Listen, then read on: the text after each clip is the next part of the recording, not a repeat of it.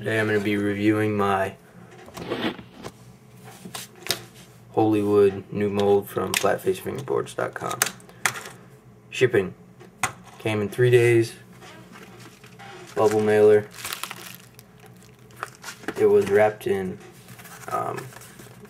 like a Black River Amps catalog, so secured. Next, first impressions. First impressions of this deck was it's very well lacquered. It's really light, and it looked like a perfect board. But then I started to analyze it, and I found a few minor problems and a medium problem, I guess you could call it. First is a larger problem.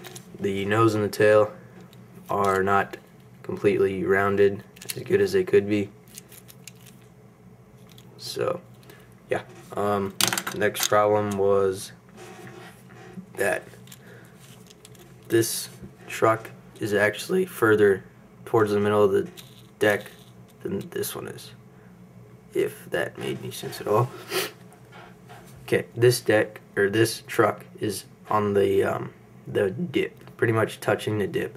This one is about a millimeter away from the dip. So, another little mistake with the drilling of the holes. Another problem that I had in the beginning of when I had this deck, I've had it for like 2 months now, is that the lacquer had like little bumps in it or something. I'm pretty sure you're supposed to like sand it down after you lacquer it. So I guess you didn't do that. If I'm wrong, then whatever. I don't make decks. So 4-ply deck. Top ply is a dark green.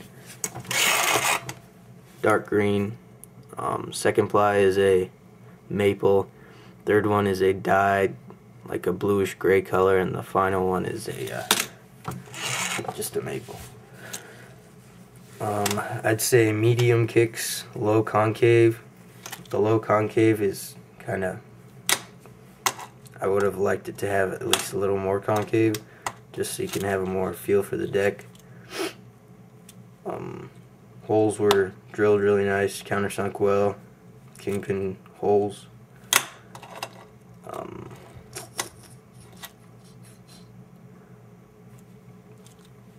I can't think of anything else to say. About the same, everything as a tech deck, width and length wise, and concave wise actually. But the deck performs really well. It's got a lot of pop for a 4-ply deck. It works well for nollie, switch, fakie, and regular. I'll show you here.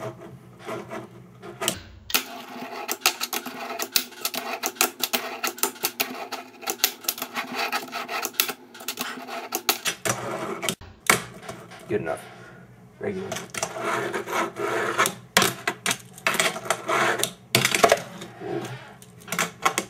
I suck at regular, just so you know. Fakie, I can't do any fakie tricks very well. Let's just do there. Fakie, heel, stop. Really good board, nice pop. Lacquers really well. Really light, flips fast, shipped well.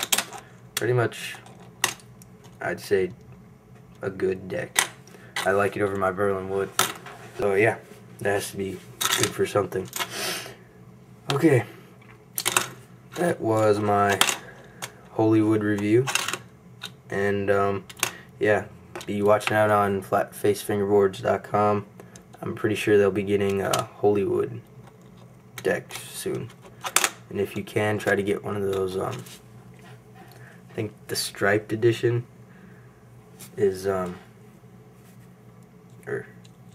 either get a striped or I think the graphic one. Those are both pretty cool.